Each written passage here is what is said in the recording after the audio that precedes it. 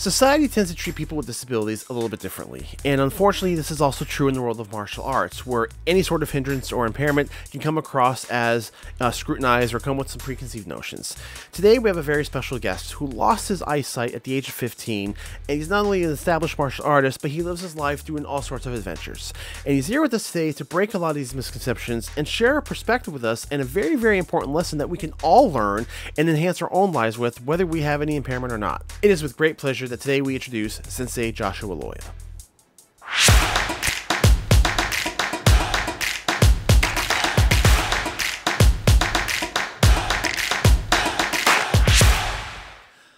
So I'd like to get back to the topic of how you lost your sight, but the first thing I want to talk about too is what are some misconceptions that people might have about not having vision and training in the martial arts? That we're all Daredevil. I hate to break it to you, it's not a documentary. I mean, there is something to it, right? Like it, in terms of adjusting to our senses and things like that. But a lot of times people see one blind person or one person with a visual impairment and they think that's representative of everyone. And the thing is just as we're all individuals, everybody does blind a little differently. So you might say, for instance, have me, you know, I lost my eyesight when I was a teenager. I mean, you might have somebody who's coming into the dojo who's been blind their whole life. And so that's very different from me. So like I had a student once who was also blind, but he'd been blind his whole life. And I was teaching him how to draw a sword. And then we had these sheathable bokens in our dojo. And so it was perfectly safe for both he and I to touch the blade. And, you know, me, before I lost my eyesight, I used to watch all these martial arts movies, Bruce Lee and, you know, Karate Kid and all that stuff. And so I had a reference point, even if I didn't actually know what a lot of this stuff exactly worked, you know, how it went. I had a frame of reference. He didn't have a frame of reference. Technically, he was doing exactly what I was asking him to do, but it wasn't what I wanted him to do. And so, you know, just a recognition that everybody does blind a little different. Another one, man, this bugs me. Glad you asked. I get the utility of this, but I hate it when somebody grabs my shirt and pulls me by it. Now, sometimes if you're doing drills and you're shrimping across the mat in jiu-jitsu and you need to get out of the way because somebody else is coming through, I can see the importance and, you know, the safety trumps dignity and respect. But it feels icky to me personally, and I suspect it probably would other people. If you're going to guide somebody who's blind, letting them grab a hold of you or asking consent if there's not an urgency thing, right? If you don't have time to ask consent and somebody's going to get hit with like a stray, I don't know, tonfa that they lost because they were doing a form wrong or something. Yeah. Okay. Grab. Sure.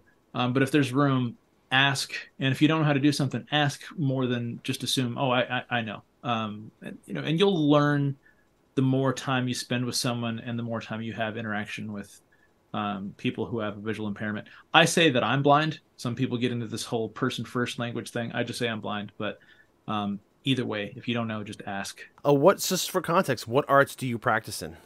So I have a background primarily in Guardian Kempo, which has some connections to Karaho Kempo and Kaju Kempo. I also have a background in Tekyo Jitsu, which has origins in both Tang Soo Do and Gracie Jiu-Jitsu.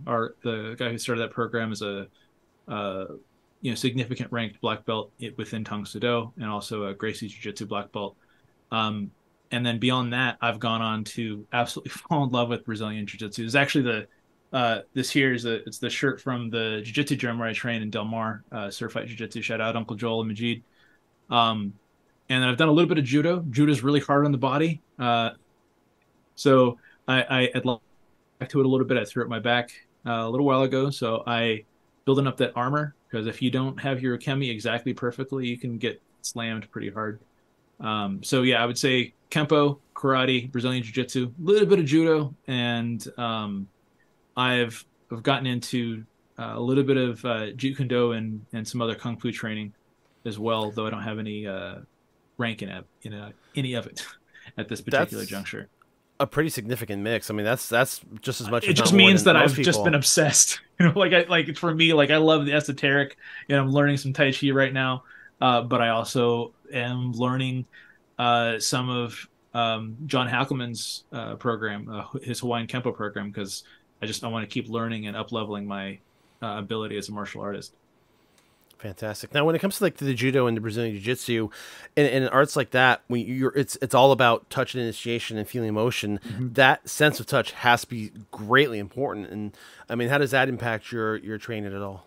It's everything, right? If because both relevant to training, also for competition, and also, when I'm thinking about self-defense concerns, right?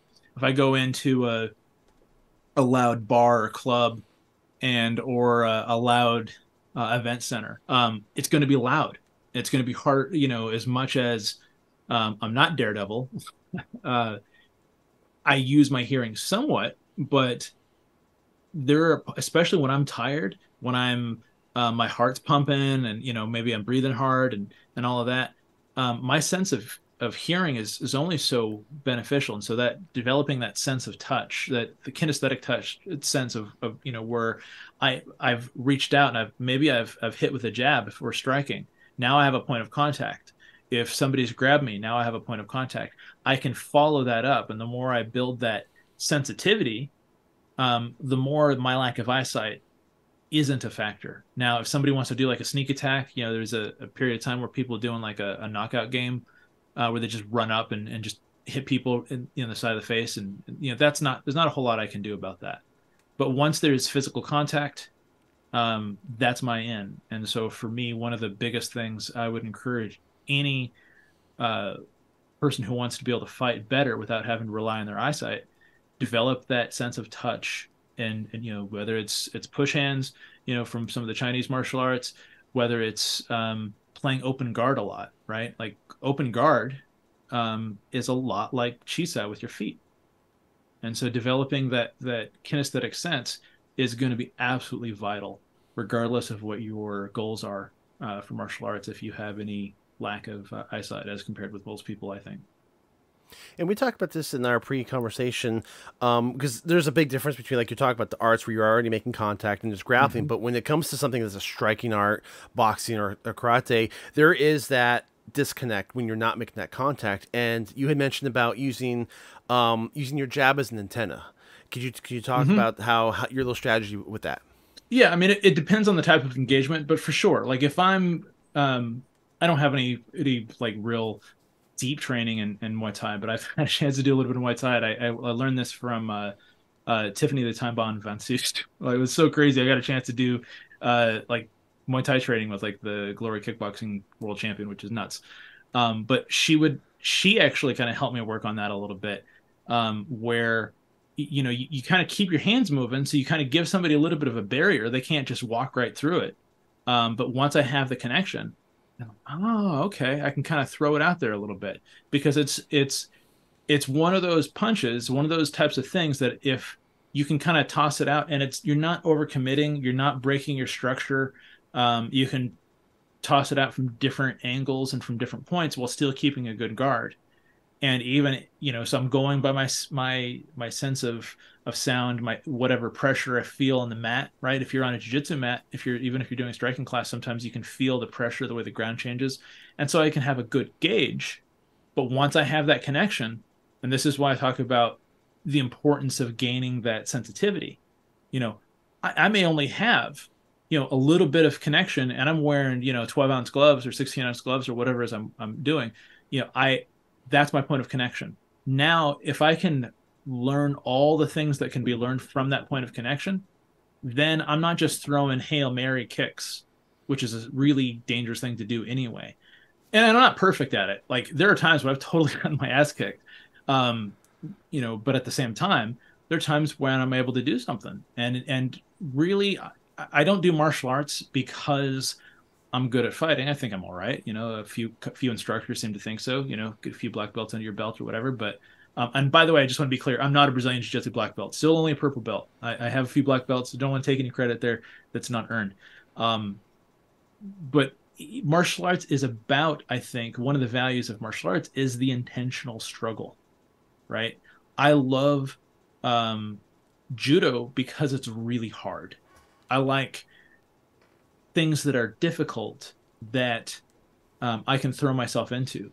I think that if somebody wants to get into martial arts because they think it's going to be easy, well, Rob from McDojo Life has a whole bunch of people he can recommend who will teach you. And I like that you're talking about on challenges and making things that are hard, or you like accepting these challenges. So, Yeah. kind of a two-part question about that. Hmm. To follow that up with is the first part is you mentioned about losing your sight when you were 15. Can you share with us a little bit about what happened and how you lost your vision? Yeah, for sure. So I was born with folds down the center of my retina, right in my macula, if anybody knows the anatomy of the eye. Essentially, right down the focal point where I would your retina is kind of like the film if your eye is a camera.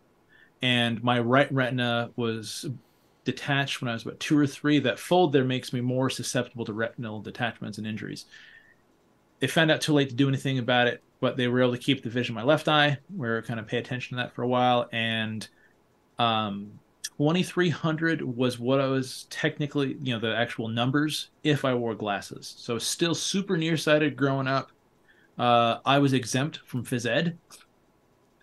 So, I karate, judo, all that stuff was completely out of the question. At least I was supposed to be. My friend showed me stuff. But in any case, fast forward to my sophomore year of high school, I had quite a number of eye surgeries already.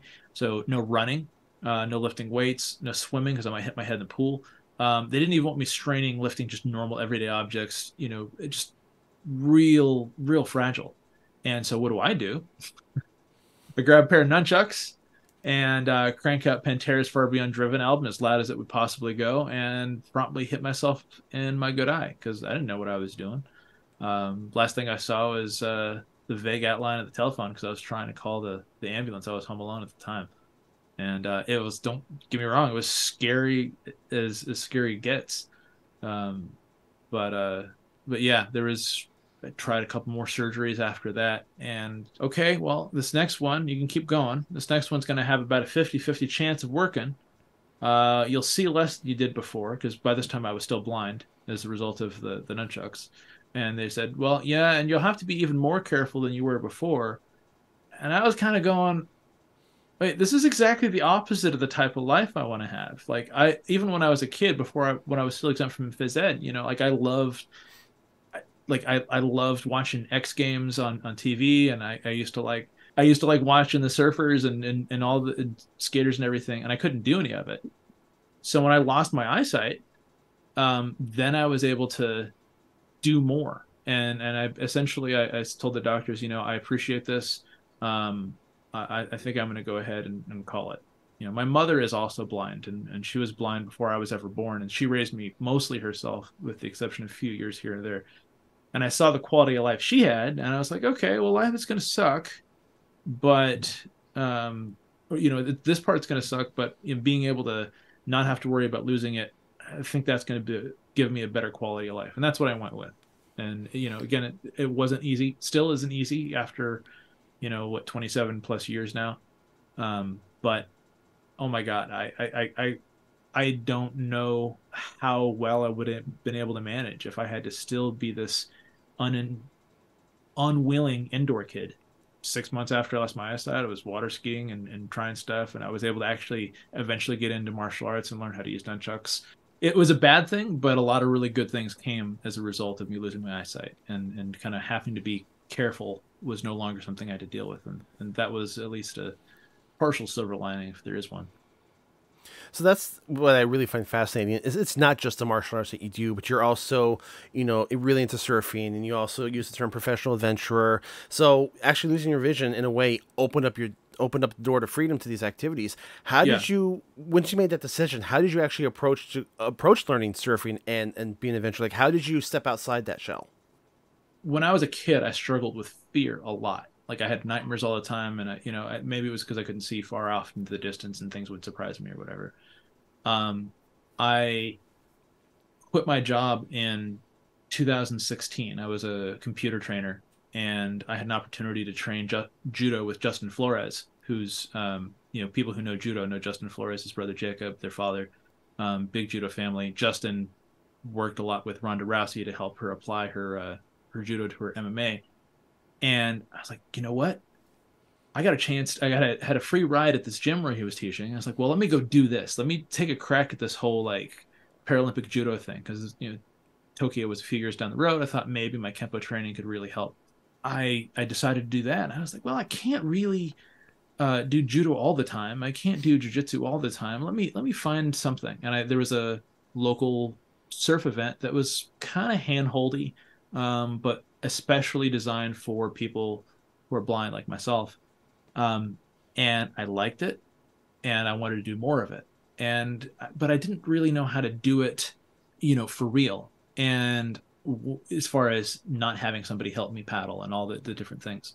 And when I started getting into some of the more challenging surfing, not like big crazy 100-foot waves like Laird Hamilton or anything like that, but just where it was of consequence. To be honest, I was afraid of the ocean. I was afraid of the ocean, and I realized that I didn't want to be bound by my fear. It's the same reason I did judo. I was afraid of being thrown and hitting the ground and not knowing when it was coming.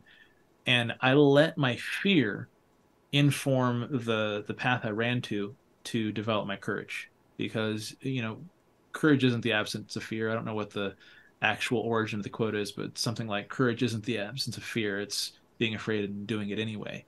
And I resolved and have dug in even deeper as the years have gone on that my fear is what I run to, with the caveat of still being smart. I'm not going to run in front of a truck because I am afraid I'm going to get hit, and I'm right. But when it comes to I'm afraid of the ocean, well, let me find a way to make peace with the ocean. And I got to tell you, I never have a bad day surfing. For me, surfing is forced meditation, right? You're basically going to either live in the now, right, in this present moment, or you're going to fall off your board and you're going to have to hold your breath. And if I'm thinking about the wave that I caught 20 minutes ago, I'm not thinking about the wave that I'm on now. And if I'm not thinking about the wave I'm on now, I'm not going to ride that. And if I'm thinking about all these other things, the only way to do it right is to focus on here and now. And I think that is a mindset, experiencing, that thing they call a flow state. The more you can tap into that, I think that will help, as we grow and expand and challenge ourselves, whether it's martial arts or anything else. Finding a way to tap into that is really key. And for me, that fear was the initial spark, and then realizing I didn't want to be bound by that fear. Now, as you started to tackle on these sports and these activities, a lot of people have, they've got these preconceptions about, oh, well, if you don't have your vision and of course your hearing, it gets better and all that. And you've already kind of explained some of the challenges with that. But what I find interesting is there's actually a lot more than just five senses to the body. There's a whole bunch of subcategories. And the two I'd like to ask you about is one, the sense of balance, and two, the sense of the human body in space, or proprioception.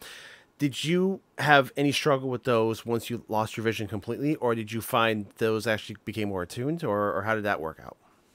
I had a little bit of invulnerability mindset for, like, at least especially the first 6 months to a year. That even though I struggled, I figured, okay, eventually I'll figure out how to do it. Eventually I'll figure out how to be Daredevil. Not really, but with the teenage mind, I was a big fan of the comics when I was younger, so of course. But I absolutely found a big difficulty in knowing where I was, being able to walk a straight line even. I once overheard, before I got into martial arts more consistently, so I only dabbled until I was in my mid-20s, really. I overheard some people going, oh, there goes walk by Braille, because I couldn't walk down the sidewalk straight.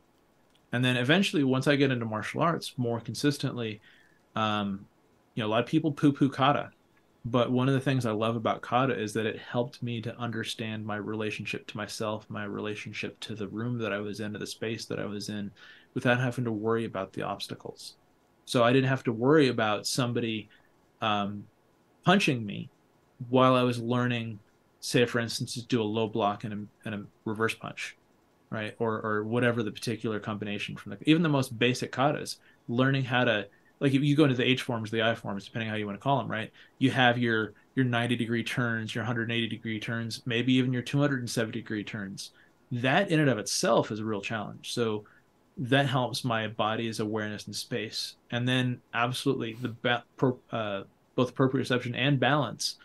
I don't have the benefit of looking at a spot in front of me as a cheat.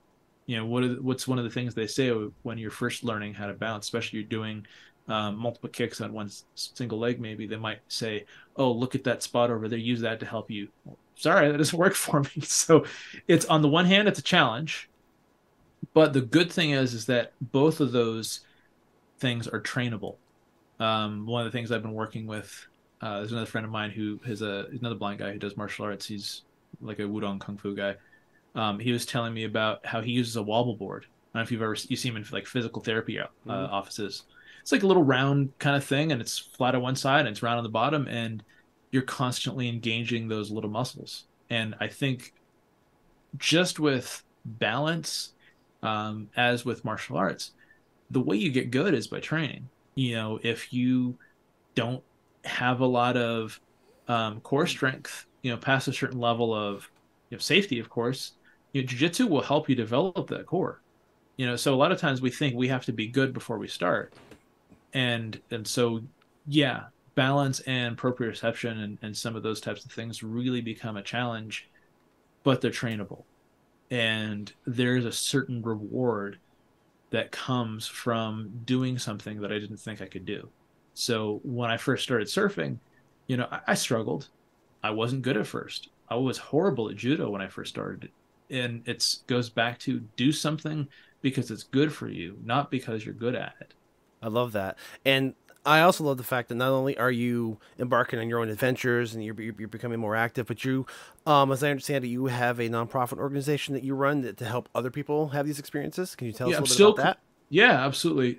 It's still kind of in process. I haven't really been promoting it too much, because IRS is taking its sweet time in terms of approving it. I kind of want to get all my financial ducks in a row before I really start pushing it forward too much.